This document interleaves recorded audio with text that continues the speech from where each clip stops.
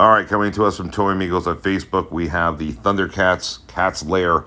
I think these are one of probably the best photos displaying not only the exterior of Cat's Lair, but also the interior.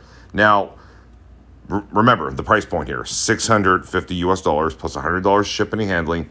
Then you got a thing called customs. You are going to get dinged on this thing. Rest assured, it's too big. Tariffs are going to be coming on there. Tack on another $80 to $100. This thing's going to cost, if you're Canadian, for instance, like myself, basically $900 to $1,000. That's the price point. That's way too steep. I can't do it. There's no way.